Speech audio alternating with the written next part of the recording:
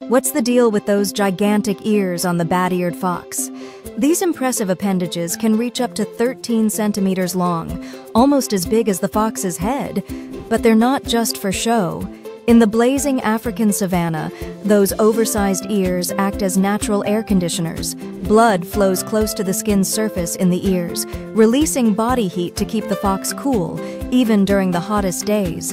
But the real superpower lies in their hearing. Bat-eared foxes can pick up the faintest sounds, like termites rustling underground or beetles crawling through grass.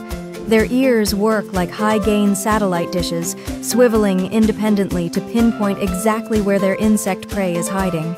This incredible hearing is vital because over 80% of their diet consists of termites and other insects. Their jaws are designed for rapid chewing, capable of up to 5 chews per second, but their ears help them find food in the first place. Without these specialized ears, they'd miss out on the hidden buffet beneath their feet. Like and subscribe.